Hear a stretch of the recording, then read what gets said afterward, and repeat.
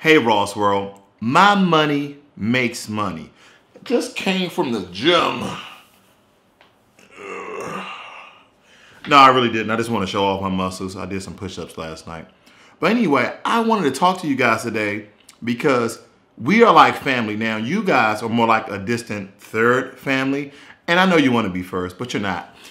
My immediate family, my wife and kids, they're my first. And then, my other, I don't have any siblings or anything like that, but my aunts and uncles, they're still part of that first family. My second family are the people who I work with each and every day. And then you're my third family. I'm not going to even call you my YouTube family, but that's the way we communicate.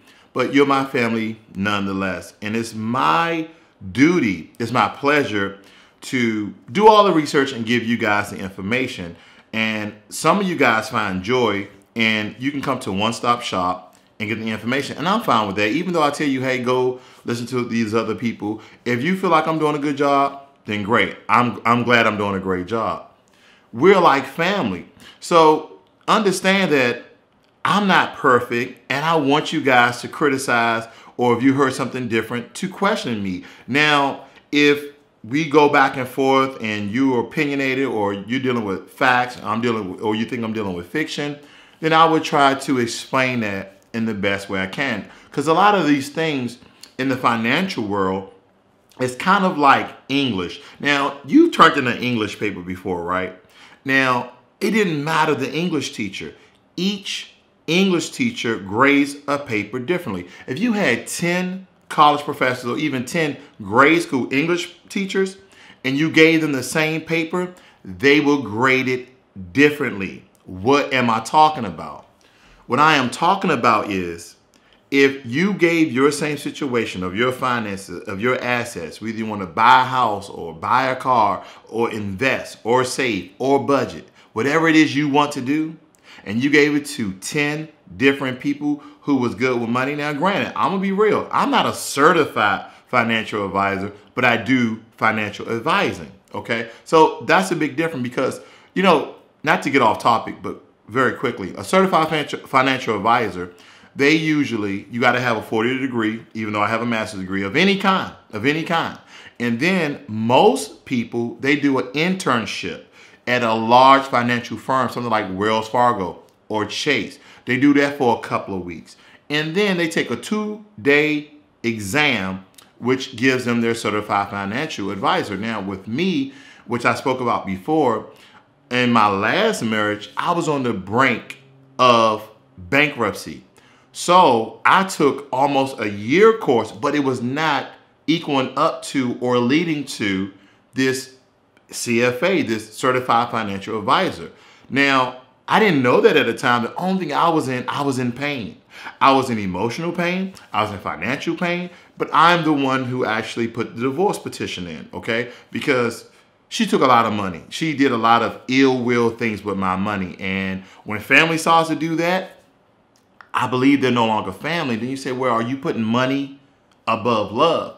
No, she put money above love, okay? If I tell you, hey, I'm going away on a business trip, don't spend $10,000 to buy your mom a car.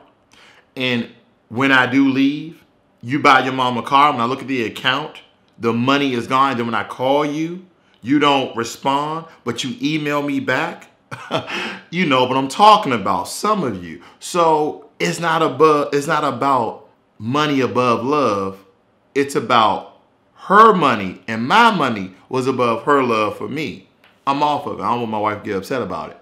But anyway, don't let those things control you and consume you because they're family. Now, there's two spectrums, okay? You have your side and I have my side. My side is to give you what? I've been saying it over and over again. I'm like a freaking tape recorder. I do the research to give you the best possible information and the best possible options, in my opinion. In my opinion, that if you gave your portfolio of assets and revenue and capital and property, etc., and taxes, whatever it is, to 10 different budgeters, financial planners, people who are good with money, whatever, they may come up with 10 different plans. But once again, I would like to note, I am not above controversy. I'm not above you emailing me, you writing me, you messaging me and saying, hey, well, this person said this and you're saying this. It's all opinionated. The point is, where are you going to save the most money? Where are you going to gain the most money? And where are you going to lose the most money? A lot of times people forget about these things. And I'm not talking about any professional. When you're getting financial advice from someone who knows a lot about finances, they forget about two things, in my opinion, two major things. And this is in the category of losses. Fees, those hidden fees, like those freaking mutual funds, those hidden fees, and also taxes. Taxes are ridiculous. And see, that's how mutual funds, just for an example, that's how mutual funds kill you. They have a lot of hidden fees. Just when people do their 401k and their 403b, they have all these hidden fees of these actively managed accounts, people moving stocks around and bonds around in these portfolios, fees for the commissioner, for the broker. They charging all these fees. Then the taxes, okay? It costs money when they start to adjust and they start to move around all these stocks and bonds in these mutual funds, trying to come with the best possible mix in order for you to make money. It's kind of like a Rubik's Cube. Like you're there all day trying to get the perfect mix.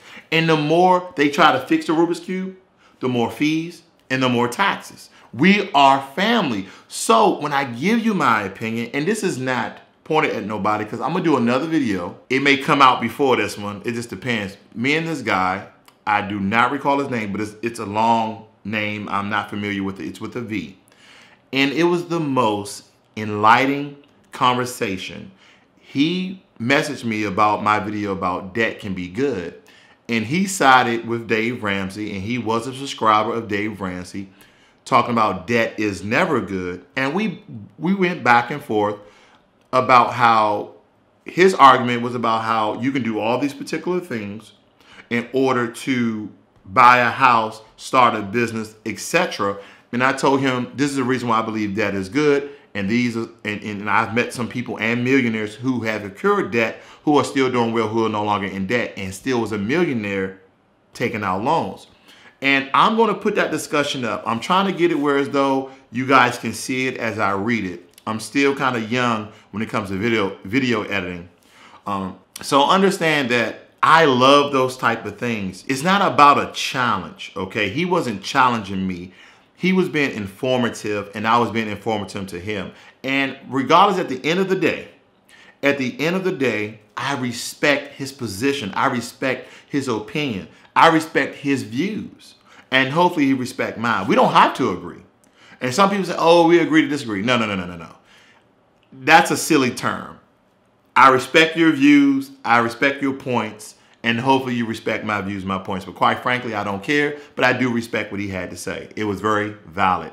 And hopefully, like I said, I don't know if this is coming out before this video or after. But understand that we are family, and I'm looking out for your best interest. Even though I released a video a couple of days ago about how I want to branch out and kind of do this financial advisor thing. And that I'm only going to charge $1 to $5. And I think that's reasonable, because if you look on the market and you look at regular certified financial advisors, they get paid $8,000 a month or $350,000 a year. Those are top tier guys, but even the low end guys are making six figures. Now, I'm not in all about the money, but I tell you this, doing these videos, doing the research, keeping my equipment up to date takes time and it takes money. So I don't think $1 or $5 is steep, but nevertheless, I'm still going to be coming out with videos. I'm still going to be giving you all the information, and sometimes patience is the key. I'm not hurting for money. I'm not begging for money. I'm just putting out there because I believe that everybody should eventually work towards entrepreneurship. Everybody. Have a small business like me. I told you in another video, I'm thinking about selling shades from China and then sell it to you guys for double the price. Real shit. But my point is, everybody should eventually break out to entrepreneurship, because there's something There's something that you want to do. There's something that you want to sell. And just remember this before I end this video, because we are family, that when it comes to entrepreneurship, when it comes to the world of making money, it's all about sales. You're selling somebody something.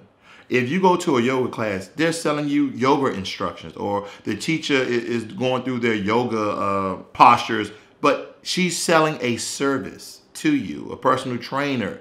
You know, either you're buying an item or you're buying a service. It's about sales. Understand that.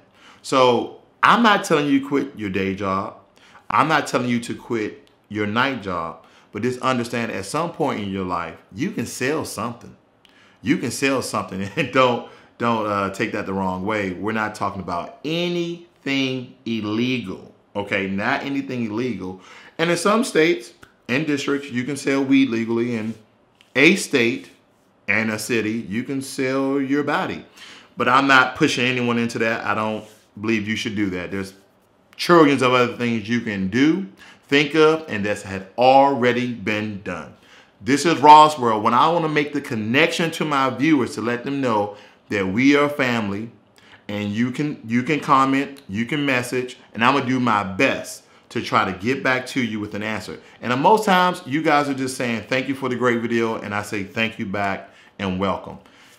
This is Ross World, where no one is above the other, not even me. We are family. I'm out.